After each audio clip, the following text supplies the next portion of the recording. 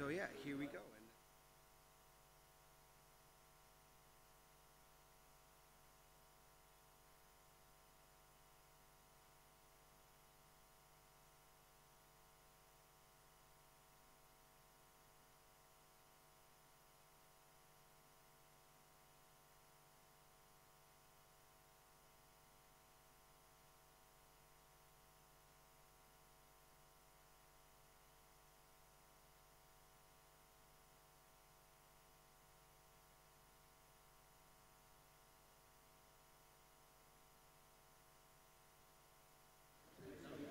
Hello?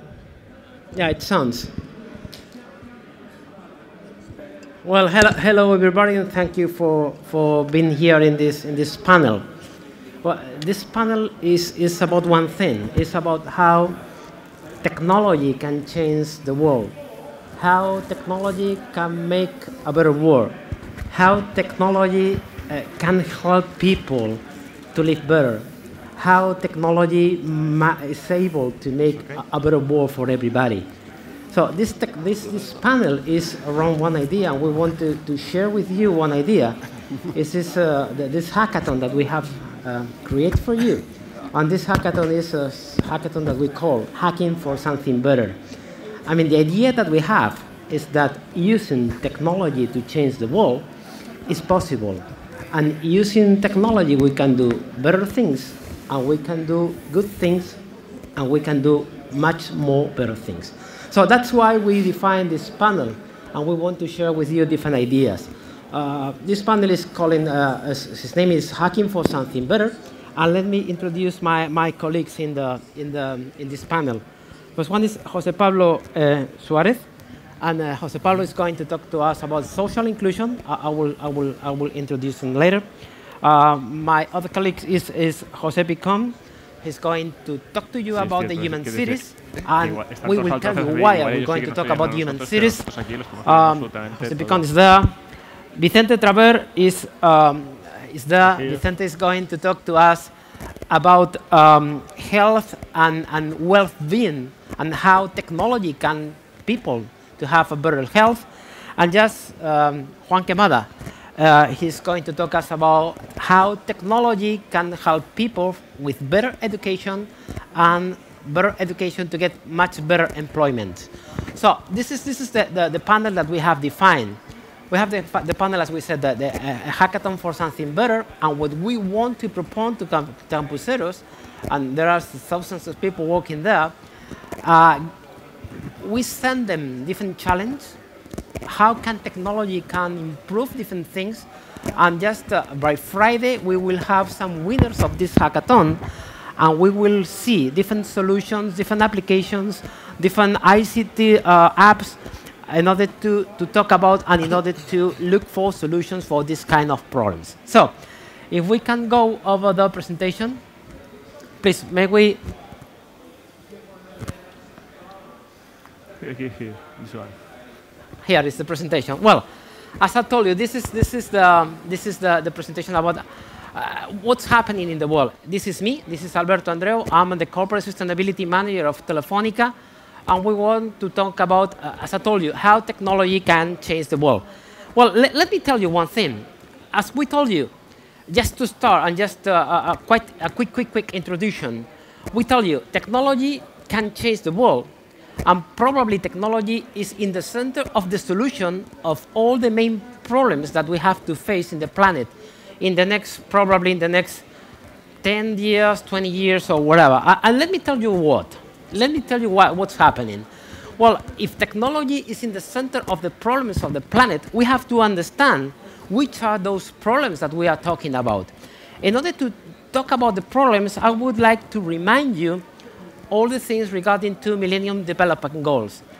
Just a quick question for you. How many of you know about the Millennium Development Goals defined by the United Nations? How many of you have information about that? 1, 2, 3, 4. Well, I think that you don't have so much information, so I want to talk to you about it. Well, United Nations 10 years ago defined some goals that the planet should be able to improve to make people live better. And they define 8 main objectives. So you can see the objectives. So eradicate the poverty, achieve universal primary education, to promote gender equality, to reduce child mortality, to improve maternity health, to combat AIDS, to ensure the environmental sustainability, and to look for global partnerships to promote the well-being of people. So this program launched for United Nations 2 years ago is about to finish. It will be finished in the next 2 years. And now the United Nations has defined the goals that we get and the goals that the planet got from in this time that the program has lasted. So the first one is about to eradicate of poverty. As you can see, the world has done a lot of things, but the real thing is that 1 in 8 people is still living hungry. So there is a lot of things to do. The second objective about the universal education is true. The primary education now is in the 90% of the kids, but the problem is that still there are more than 60 million people, or around 60 million kids, with no education at all. So we have a lot of things to do. Talking about the third objective, to promote the gender inequality, well, mainly we're talking about girls. Girls are probably now better than 10 years ago, but the real thing is that women discrimination is still on the public agenda. And this is a pending issue. We've done a lot of things, but we have to do much more things for girls. More, regarding to reduce child mortality, the world has done a lot of things. Today, there are less kids that die every day, but the real thing is that there are more or less 7 million kids that are in risk of child mortality every day. So this is the reality. More reality, the maternal health, the maternity health. It's true. We are doing better. We've done a lot of things, but there is still things pending. And if you see, only 1 of 2 women have health care when they're going to have their babies. So there's a lot of things to do. There are still things to do. More objectives about health. Thinking about AIDS or thinking about malaria, for instance, I only took examples. We've done a lot of things, but there is still a lot of things to do. If we talk about environmental topics, the planet have done a lot of things, but the real thing is that more or less 2.5 billion of people don't have enough health conditions to make their life better. And just for finishing, in order to talk about the global partnership, it's clear that business can be the engine of the future. There is a lot of things to do. So this is the picture. This is the conclusion. This is the result of this first program launched for United Nations 10 years ago.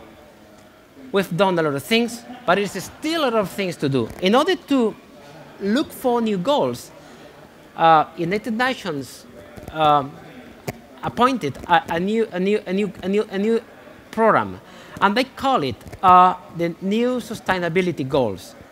It was an incredible summit in Rio, and Rio defined the new goals for the planets. These are the 2020 goals defined by Rio.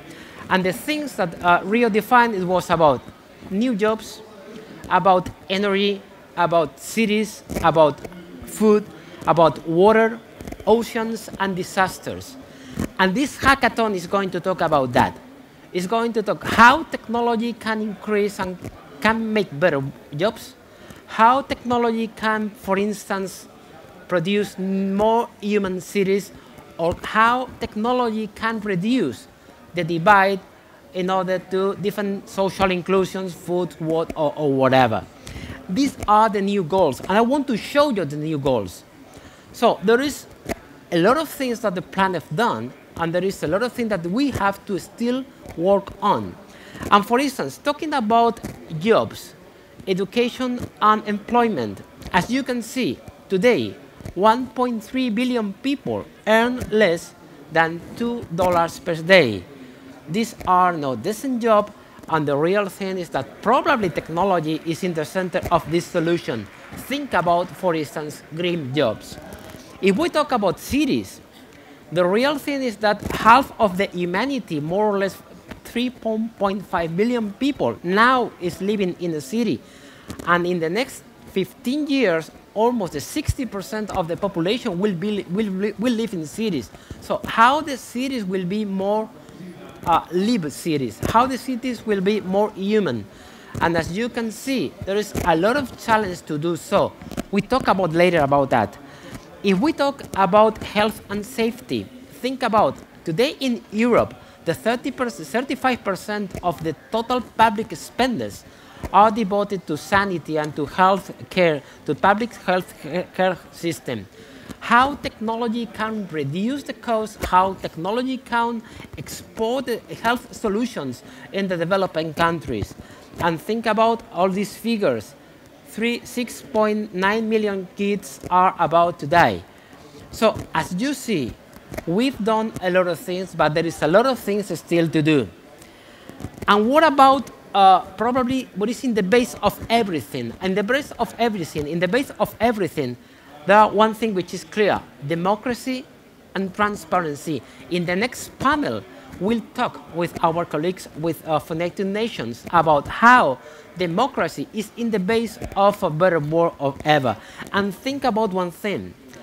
The countries which haven't developed the Millennium Development Goals are those countries with more violence and with more inequality all over the world. And just for finishing, transparency and accountability deficits. Think about this global crisis that we are suffering probably is regarding to a lack of transparency and a lack of governance systems. So probably technology is in the center of everything, as I told you. And just to finish this, technology, as we told you at the very beginning, is in the center of the solution. And technology can change the world.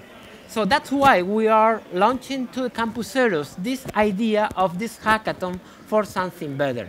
This hacking for something better, how we can find solutions to reduce these gaps that we present you. So technology can change the world, and technology is in the center of the solution. And in my understanding, you guys and the Campuseros who are working in the other area, in the other space, they are in the center of the solution too. And just for finishing, let me tell you one thing. The challenge that we have, the challenge that we companies have, the challenge that a company like my company has, is a double challenge. How we can make that the business could be much more social oriented, doing good things, but doing the right and the proper things. And just in the contrary, how the social topics could be much more business oriented. I mean, if we put in the market social products, social services, social solutions to reduce some gaps, probably the world would be much more better in the future. And in our understanding, the people who can link both worlds, the business world and the social world, probably are the social entrepreneurs. And most of the times, what we call sometimes the geeks, probably people using technology are the people who is able to link these two worlds that today, sometimes, and most of the times, are separate worlds. That's the reason that we launched this Hacking for Something Better, this hackathon that we call Hacking for Something Better. So we launched, during the last 2 months, some challenges to different campuseros, challenges around health, challenges around education, challenges around human cities, and challenges about social inclusion. We will see the results next Friday. And with this conference, we want to promote and we want to ask you for join us to this hackathon. That's all for my part, and I'd like to thank you very much. And now let me introduce to my different colleagues. My colleague, Jose Pablo Suarez, he's going to talk about social inclusion, how technology can give us different solutions to reduce the inequality.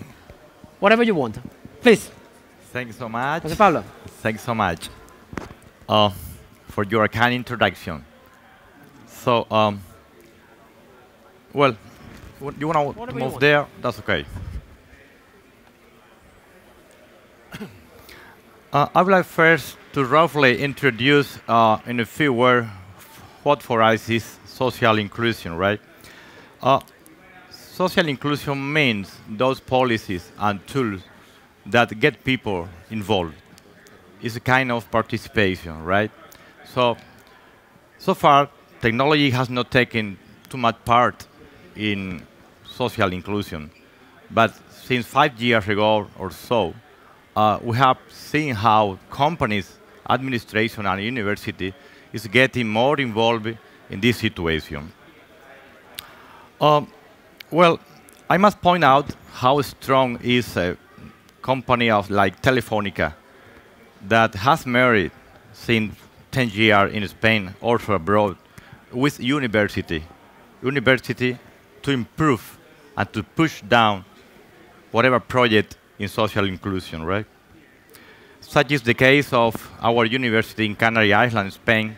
We are close to Africa, but we are already Spain. We have there, I'm hosting there the Cátedra Telefónica, where we have the specification on accessible technology. We are promoting those projects on how technology, how my colleagues said, can improve, can integrate people.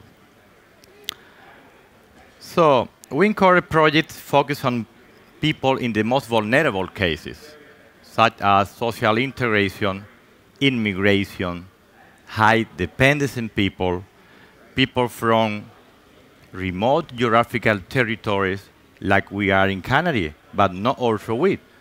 Whatever part isolated in the world have the same problem. How can I get involved in the mainland? How get involved in internet? How can I access services, resources, and so on? We believe that we cannot say cut corner to social inclusion. We must go ahead with foundation, and Telefonica is doing that. My colleagues are a proof of that, and our people are a proof of that. So please, developer, coders, whatever people interested in supporting some of these challenging ideas my colleagues say, go to the Hacking for Something Better webpage. We have there like 30 challenges for you to solve. This is a question that get involved, put whatever you want, whatever you see, and how to improve. And this will be awarded with very nice prize too. So, very last sentence, please stick around, Hack for Something Better, and thanks so much for attending our presentation. So, please, this is the next step for my colleague. Thanks so much.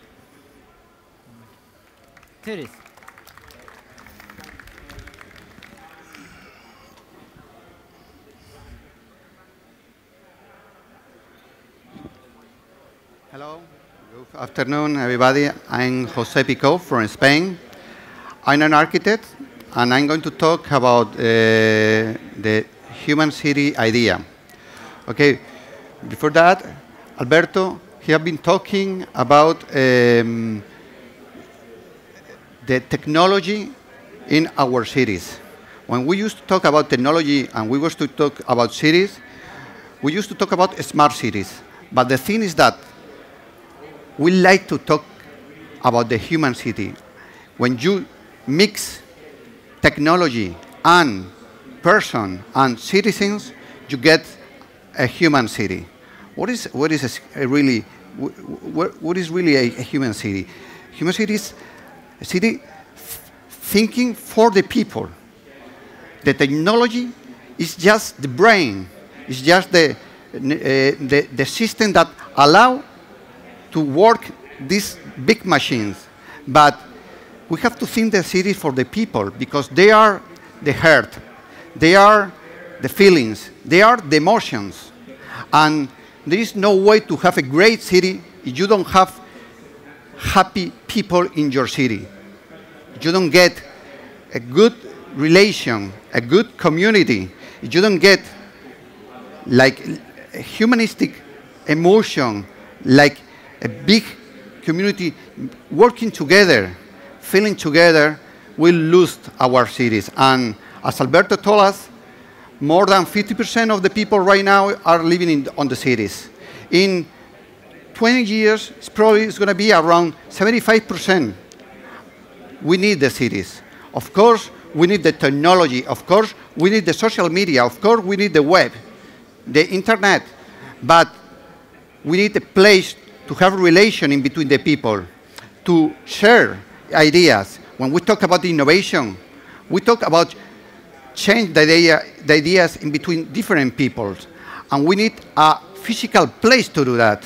Here, right now, we are in a campus, in a place, in a physical place, all together, talking about different ideas. And when we finish here, we'll probably get new things to do. Right now, we are working in that area and hacking for something better. And there are a lot of challenges that young people are doing to get better places to live on. We're talking and we're working in one real nice challenge. It's called Smile Spaces, and it's how to get in an application all the different sensors we have to find in a city. Physical sensors, like for the atmosphere, for the traffic, for the movement. Also, urban sensors, like the places where you can feel good, like gardens for the kids, pedestrian streets, bicycle streets. But also, we need something very, very important, is the social sensor. One citizen with one smartphone is a social sensor. You can know how they think, how they feel, how they want to do the things, you probably will get better cities. And that is what is a human city. Thank you very much. And the next speaker. Thank you very much.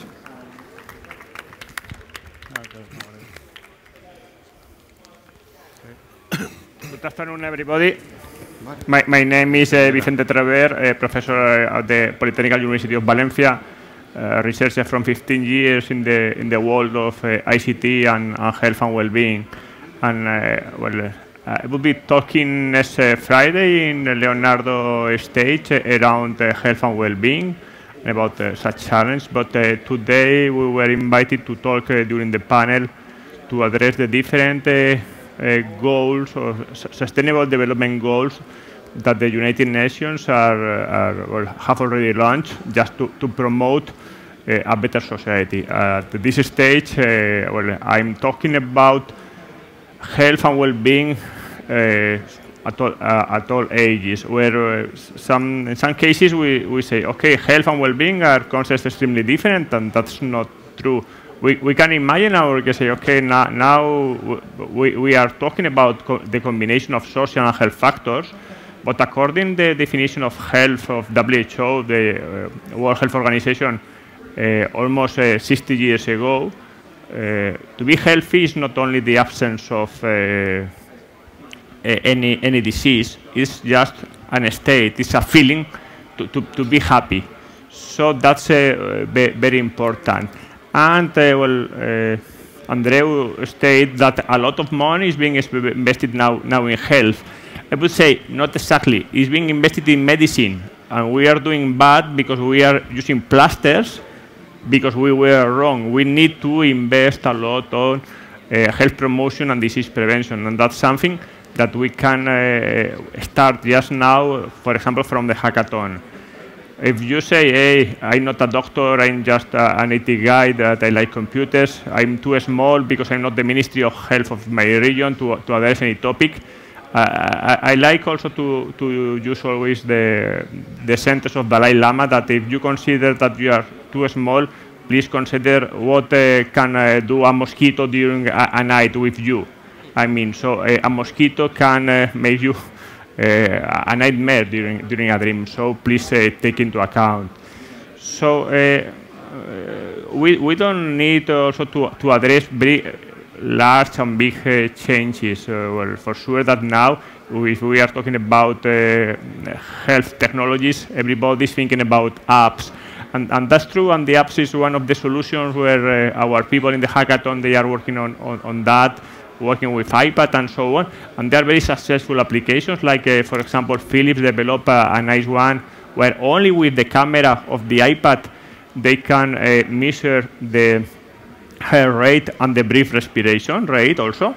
But this is for developing countries. But for example, a very successful application is happening in Ghana, just with a normal mobile phone with SMS, where they are using that just to check with a code if the drug is false or not, because this is a real business and a real problem that it's costing a lot of lives in Africa. So we need you are present, you need to add input for the hackathon, and we consider that the IT is not the problem, but it's really a tool to solve and to address this well, all, but especially this goal that's to have health and well-being at hotels. That's why we need. Okay, and now the turn is for Juan Quemada, please.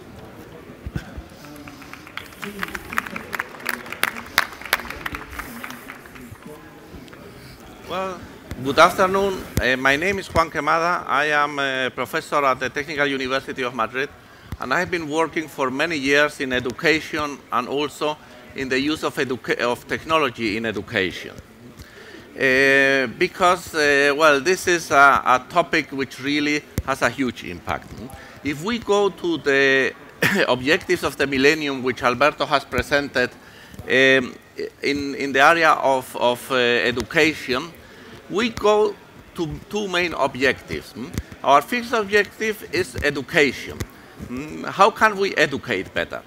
And how can we do it with the use of technology?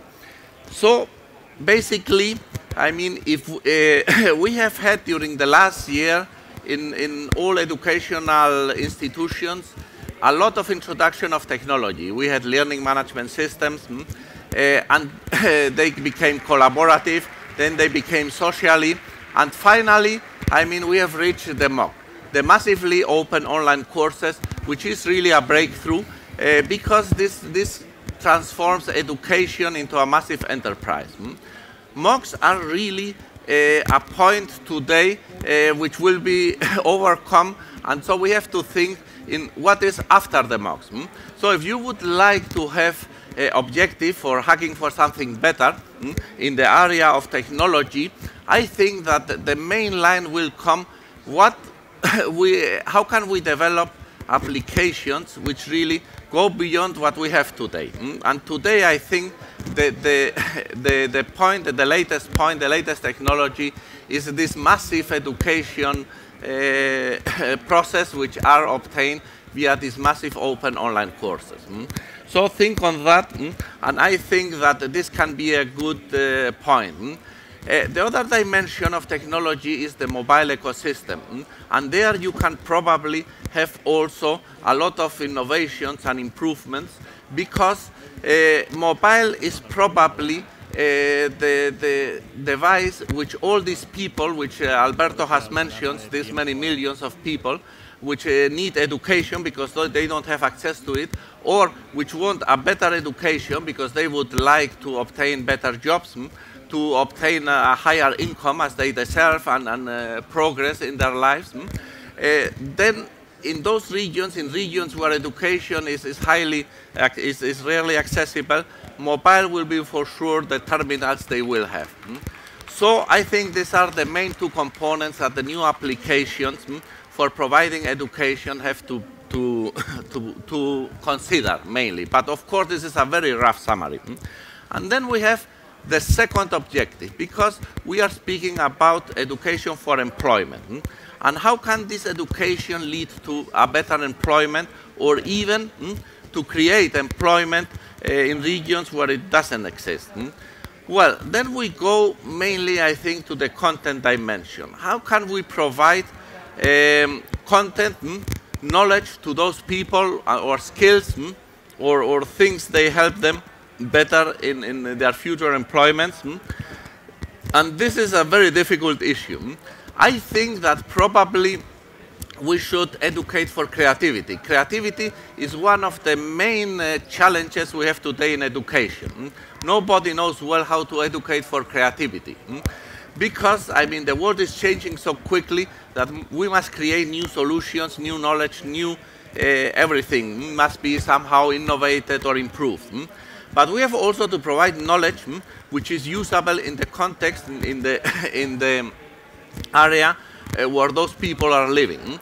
And so, well, they will have probably to know about technology, everything which is needed for the digital economy, which is the latest disruptive element we are all faced with, is needed. But not only the technical skills, coding, but also design, new processes, new community managers, new type of social skills to move in this world.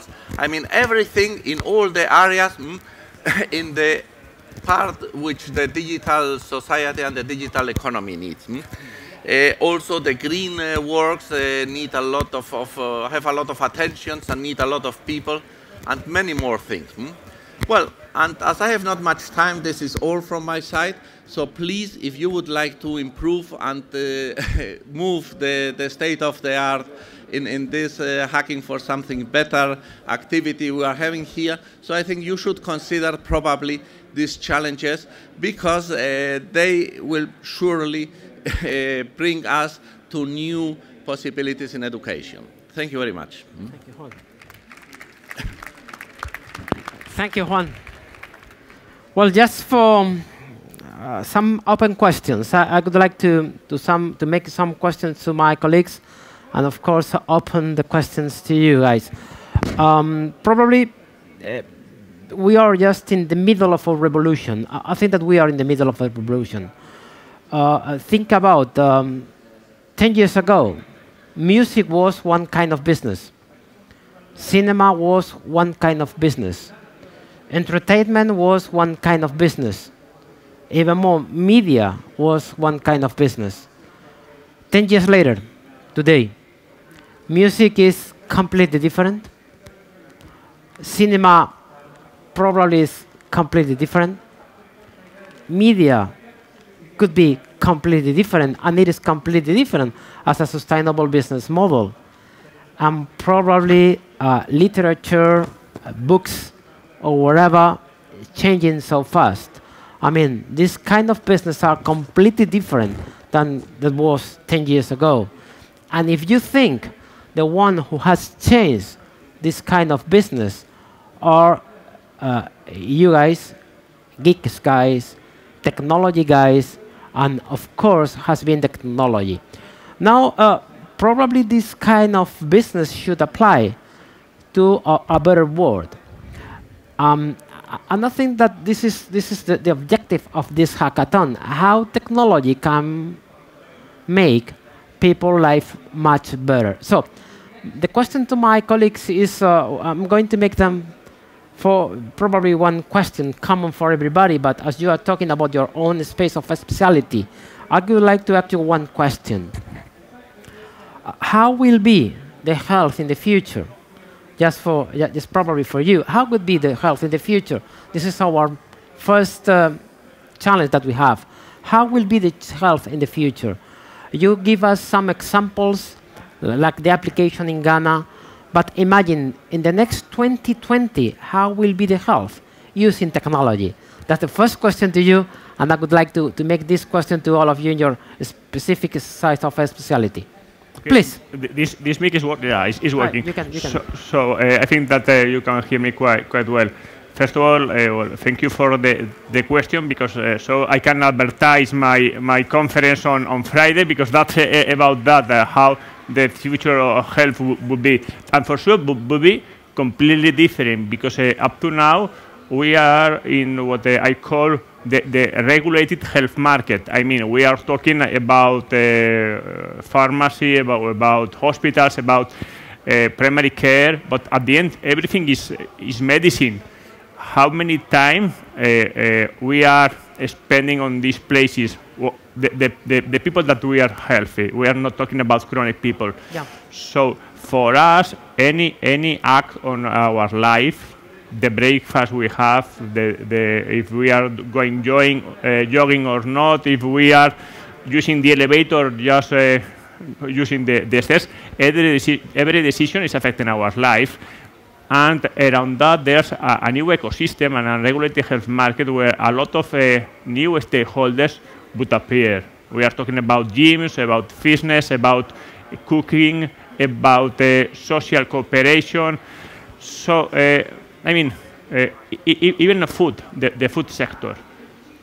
Now they are realizing that they can help us to stay healthy, and also the public administration can prepare the system for us to be healthier. For example, Google decided to replace, or they changed the Cokes were just at the front of the eyes and water were just down. They moved and put water just at this height, and the Coke was just on down.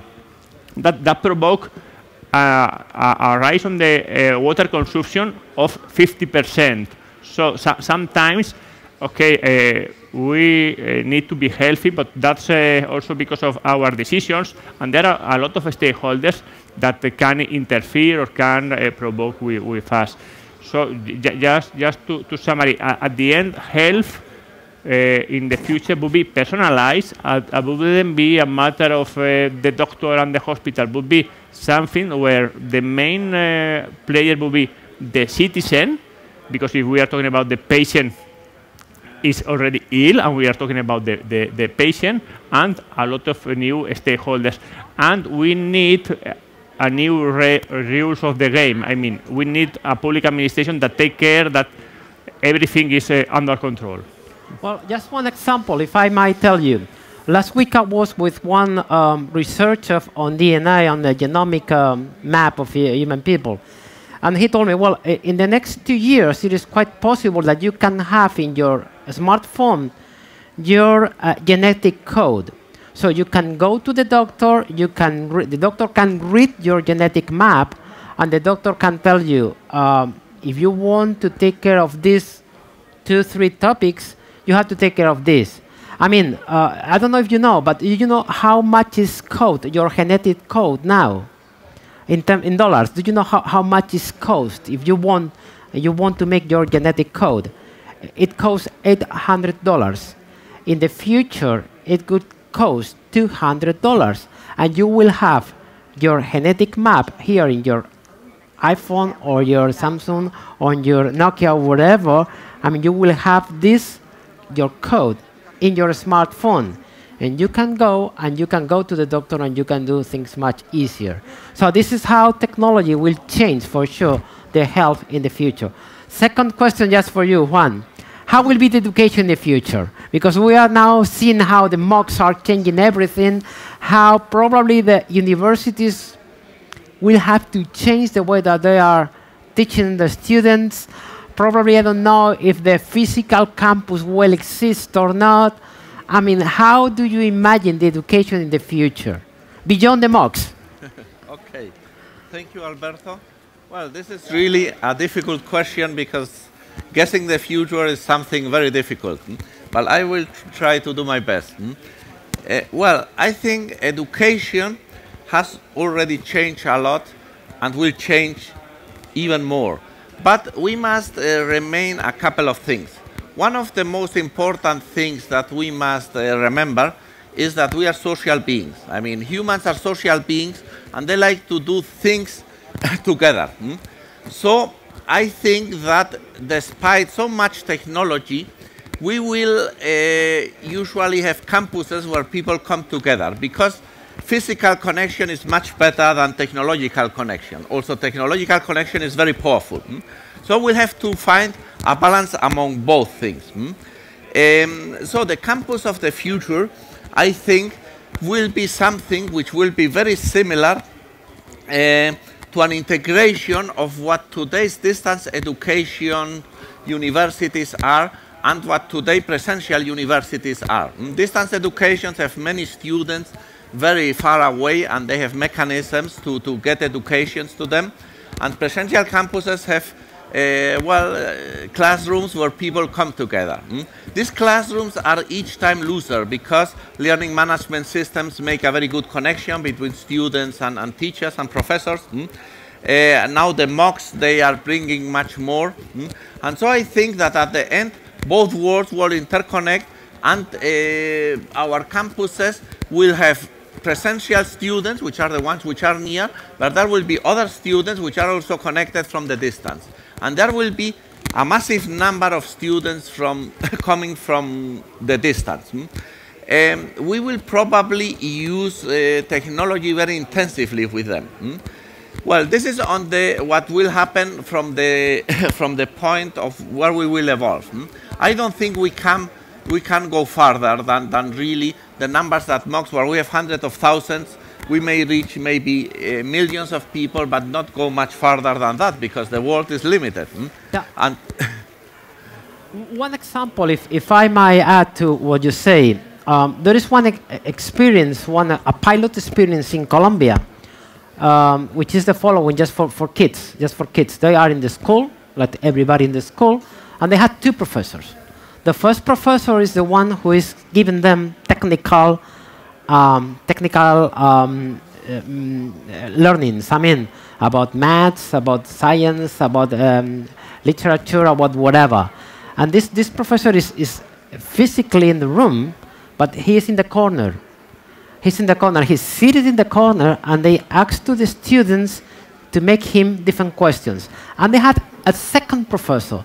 The second professor is the one who helped the kids to surf on internet, to look for the information in order to get all the information in his computer and to learn with the process, not learn with the material.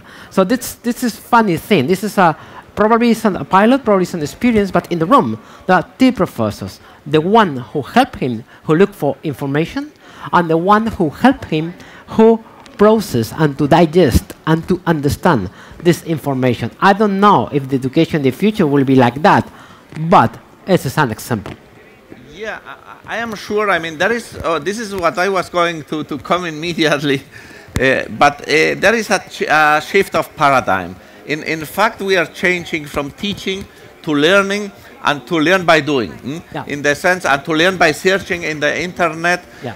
And so the role that we have, the people who are delivering the education, is more guiding people in their trip through knowledge and teaching them how to find it, rather than transmitting knowledge.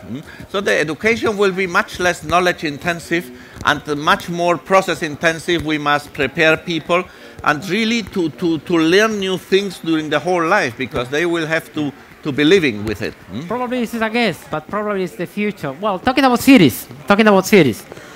Well, we set some figures. People, the 75% will people will be in the cities in the next 20 years. But how do you imagine the city of the future? I think that we have to make a difference between developed countries and developing countries. But well, the future in the city will be how it will be. I don't know if it's a happy city or not. But how do you imagine the city of the future? I don't know if the city has changed so much in the last in the past 10 years now. But how do you imagine the city of the future? Okay, Alberto. Let me tell you something. I don't really know. I don't really know. The only thing I can tell you that is the city is the place where things happen. And right now, we are talking about new education. We are talking about new health. We are talking about new ways of retail, new ways of working, and the city is going to be the places for all these new things. So I can tell you that right now we are working in two different projects. One is a retail project, and another one is a working project for a company in Madrid, in Spain. And the project we're talking with that company, most of the people they are working right now from their house. Okay, so they don't need to go to the workplace. No always, but sometimes, because when we have a meeting, they have to go there, and when we have to to try some things, they have to go there. But a lot of time they are at home. So maybe the future homes is going to be half workplace, half funny place, half living place. Okay. The same with the retail. With the retail, you can right now you can buy all the things or most of the things by e-commerce. You know. So why did you need the small shops, the retail? Well, you need it because you want to enjoy the experience. You want to share. You want to participate in a community where, with people like you, that enjoy the same things, try the same things, and have the same problem than you. So that all that things happen in a place. We'll have friendly cities. We'll have healthy cities, probably with not as much car as right now, but with a public transport, you know. But the thing we need is to create, to build a new generation of cities where I have one son and one daughter, they will live a better life. Mm-hmm. That's it. Well, I think that's another example. Probably it is all the co-working, co-funding, crowd. This movement of crowd. Probably the crowd working could be different in the cities or whatever, because probably in the future we will work at home or whatever. So I don't know how will be future. Let me tell you one example. I think is quite one. There is one country who has taken one decision, and the decision has been the following: is not to grow as an economy, and just to replace some job positions by or with robots. I don't know if it could be so dramatic in the future. There's only one country, and I'm not, well, you can imagine the country which is. But this is just probably the extreme. And just for finishes, talking about social inclusion. Well, probably the main figures that I gave is about the divide that exists in the world.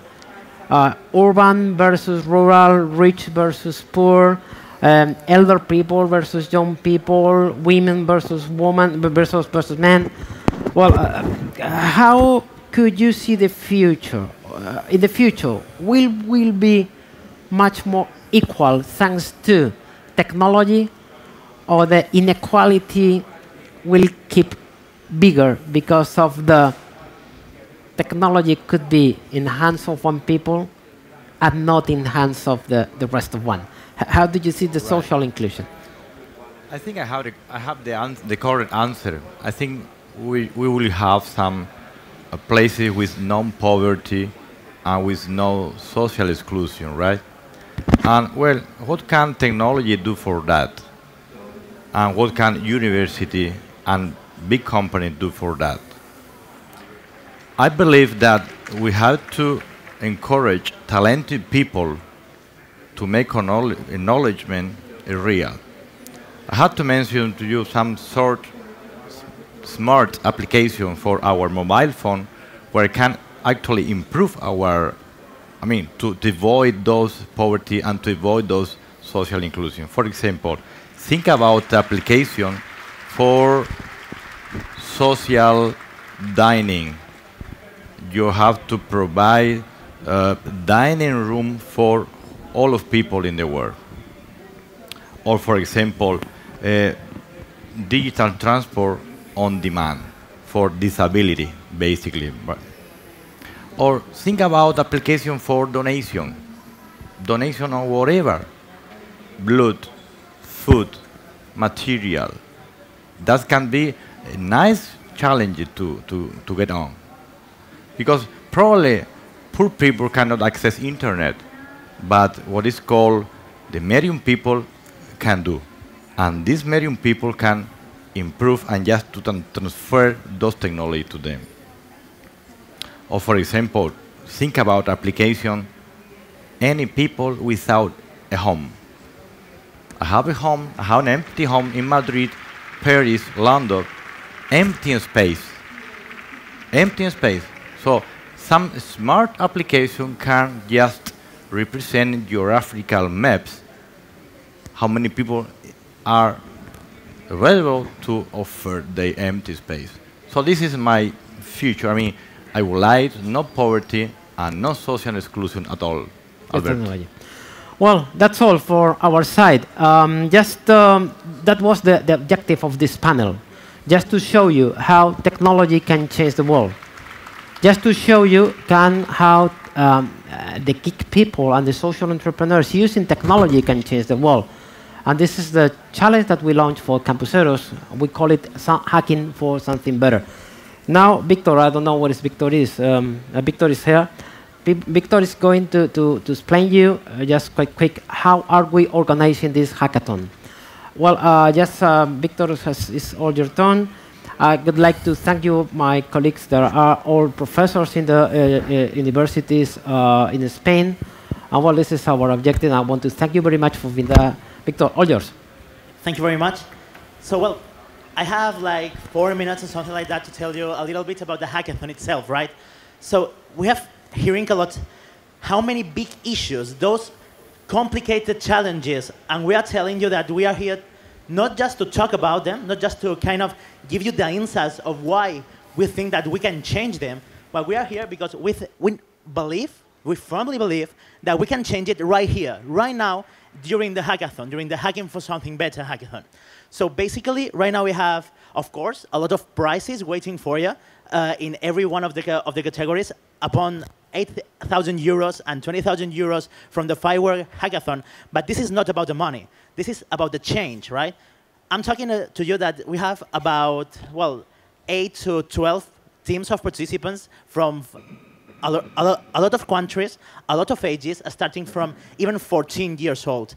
And they are actually working. They have been working now for 24 hours approximately, and they are already having some ideas, some challenges that are tackling right now to change these things.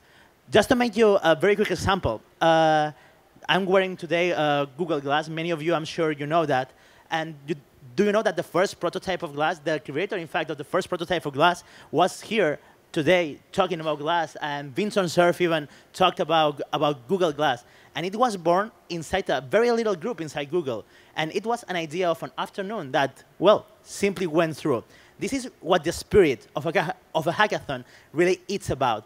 These people gathering, these different people gathering together to actually make that change happening, make that spark around the challenge that will help you out to change things. We believe that Hacking for Something Better is exactly that. So please take a look at h4sb.org,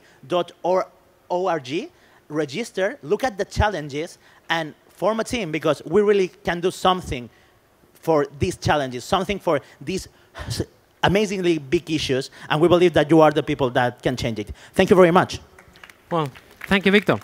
Well, I think that we are pretty good with timing. Thank you very much again. And we will want to invite you just to see the results of the hackathon. And we will have this session next Friday. And we can share with you all the solutions that different people who are working with you, Victor, and with you guys will give us. Well, that's all. Thank you. And we hope we can do things much more better than we are doing now. Bye. Thank you.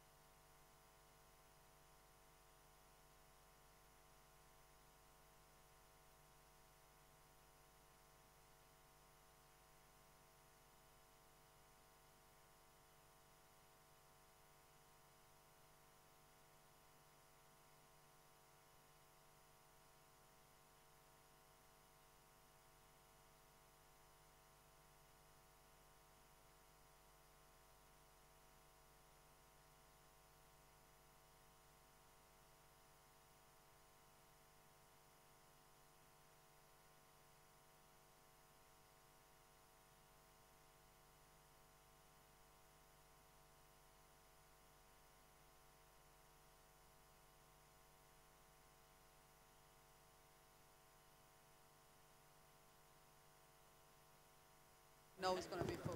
That's why they prepare for more chairs.